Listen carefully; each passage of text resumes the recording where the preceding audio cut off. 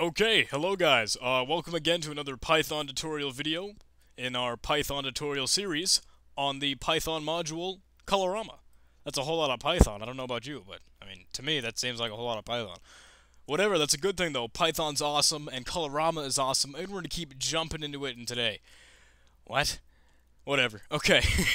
Alright. Now, I know what you're thinking. I know what you've been saying all along throughout this entire video series. You've been thinking in your head, dude, John, this is incredible. This is crazy. I can change the color of things, and I can change them in multiple times and ways, and it's amazing. I just can't even handle. I can't even speak about how amazing this module is. And I agree with you 100%.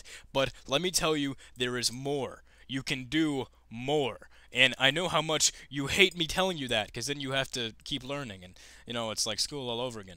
But anyway, this is kind of cool. You're playing with it once more, and we've been always trying to be looking at things with this back selector, or the forward selector, and then we can use the color that we're actually going to be changing the font or the background to. Like, you know, the foreground text, the background text, the color of the text. So we've been working with that in the last couple of videos, but we have one more thing that we can work with. And this line has gotten pretty gosh darn humongous. So I'm going to stop working with this line, and I'm going to go ahead and create a new print statement right above it. And this is where I want to introduce something new to you guys for this video. Now, what we're going to look at is style. And style is what allows you to determine whether or not the text will do something different, whether it'll be dim text, whether you won't be able to see it as much as normal. And normal is a key word here. Style can be normal and that sort of thing. If I get Firefox open and I actually go back to that Python, wow, I can never type that correctly, colorama page in the Python package index, you can again see all the style that we can do. I think it's colorama.style. There it is. Now I might have to scroll through it a bit. Here, I'll display it here. Style.dim, style.reset all. We can do a lot of different things here. Style can be dim, normal, bright, and reset all. Okay, so let's work with those. Let's do style.normal for now. And you're probably realizing that, yeah, this isn't going to do a whole lot. If I were to run this code, you don't see any difference. Oh, I'm sorry. This has to be capitalized. That's actually a good point, though. Keep in mind that everything that you write preceding anything in colorama has to be in all capital letters. Like if you're defining a color or an attribute for the style, it's got to be a specified thing here. So this is colored text and more. And there's nothing up here. There's no change. This is all still normal text as we've seen previously. There is a new line character, though, only because that's what the print function does.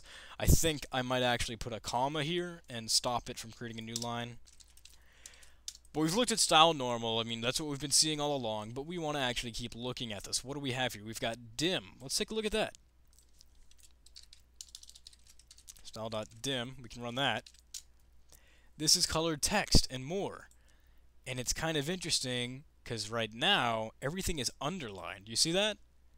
So even with style dim, our text is underlined, so it's doing a completely different style, but it's still something that we are able to work with later on down the line. Like now you may know that, hey, you can use this functionality to actually underline the text that you're working with. So that's kind of nice. It may not, the text may not be all that dim, but it's still changing the way that you see the font. Okay. Enough of that, though. I'll clear that out. And we can do style even bright. And I think I'll copy and paste this, actually, just so we see it as bright and as it in normal. Now, if I run this, we can see this is colored text and more. And you can see that this, the ones up top, these are bold. They're like a little bit brighter in a sense. It's typically just bold lettering with a stronger color and more depth to the characters, the text itself, but it's bold. Like, what more is there to it? It's brighter than what you would typically see. So that's interesting style manipulation. That's changing the way that you see the text inside your program. And of course, we have reset all, which will typically reset everything just like for.reset would do or back.reset would do. It's just going back to what it was initially.